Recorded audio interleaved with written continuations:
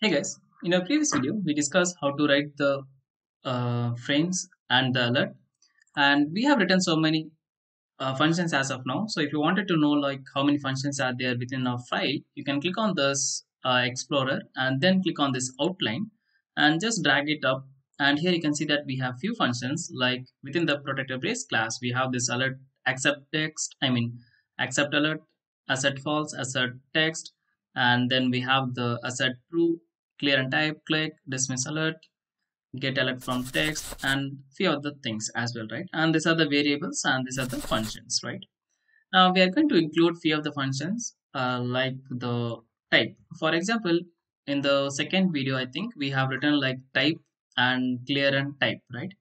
But other than that, also there are situations where we have to do like type and enter, type and tab, and type, then pause for a while, and then you have to click on any of the datas, right? So that are most common in any of the website, and in the world of Angular, of course, that should be taken care very much, right? So we are going to write functions for that, and that's going to be very easy, nothing much here. So we already learned about that.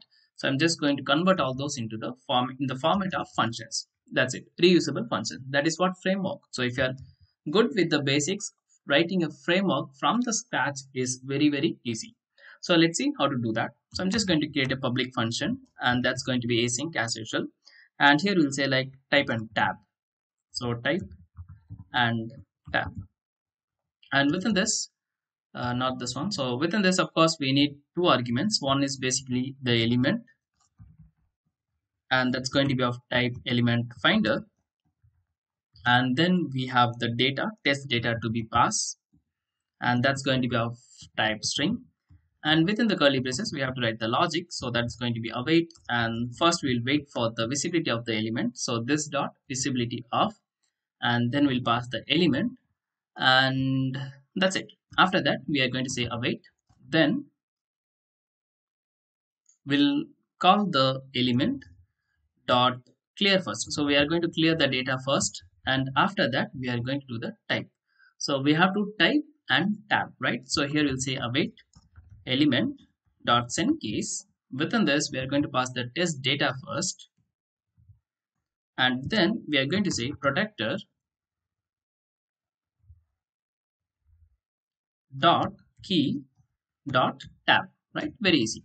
So we are going to use this Protractor key dot tab to do the tab action. So first it will by default it will clear the value, whatever the value we have within the text box. It is going to do the clear, and after that it is going to type, which is going to pass the test data, that whatever we are going to pass, and after that we are going to pass the keyboard actions like the tab. Okay. Now similarly we have to write for the type and enter. So I'm just going to copy this, and here we'll pass like type and enter. So instead of type and tab, we will use this type and enter. And then here we can pass, instead of tab, we'll pass the enter as a value, right? But there is a problem. Problem in the sense, of course, whenever we are going to write our script, that should be work on both Windows as well as Linux, or as well as in the Mac as well. But in the world of Mac, we do not have enter. It doesn't work. Instead of enter, we have to pass the return key, right? So here I have to say the return. But how do I know in which environment I am running my test, right? So we are going to see how to do this now. So for that, we are going to use the capabilities. So let's write that. So await browser dot get capabilities. So what is get capabilities? Probably if you know that in one of my video, I said that we can run our test script in the existing browser using the capabilities, where we got the debugger address, right?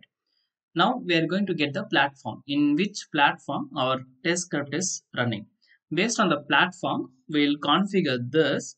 Like if it's Mac, it's going to execute the return this key, or else it is going to return the enter. It's going to take the enter action. Okay. So now here we are going to store this in a variable called capabilities.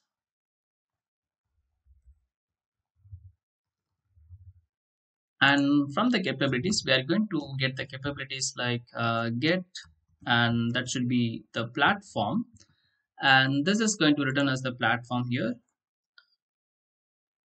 So let's say that that's going to be platform as a variable.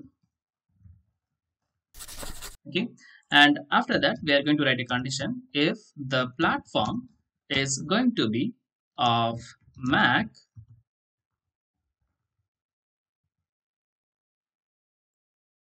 then we'll do something, else we'll do something. Now what is that something? We'll discuss now. And actually it should not be Mac, it should be Mac OS X. How do I know that? Probably you can just do the print statement and you can check what is the platform it's going to return, or maybe you can just read the documentation. I already knew I faced this issue on my project, so that's the reason I am very confident about it, and I'm just pasting the value here. Okay, now this visibility is going to be common, so I'm going to write that before the conditional statement, and clear is also going to be very same, so we'll write that before the condition. And here, if this is the condition, if the platform is Mac, we'll just move this line within the if condition, else we are going to copy and paste the same. Instead of return, we'll just make this as enter. That's it, right? So based on the platform we have configured. Now you also learned how to do the type and enter, as well as how to use the get capabilities and check in the runtime what is the browser we are running, right? So that's it. I think that's pretty much enough for this video. We can write few of the functions in the next video, where I'm going to discuss about the mouse actions, like the mouse over, or move to element, or drag and drop, all those stuff. Okay, so I know we are writing functions for a couple of videos now, but I'm not executing anything with the help of those functions. But definitely I'm going to use all this function in our page object model existing script, where we have written in the JavaScript. I'm going to convert all those in the TypeScript. So stay tuned, and if you're not part of our LetCode family, please do the subscribe. If you end up in liking the video, please give a thumbs up, and also do let me know if you have any queries or suggestions in the comments. Thanks for watching. See you in the next one very soon.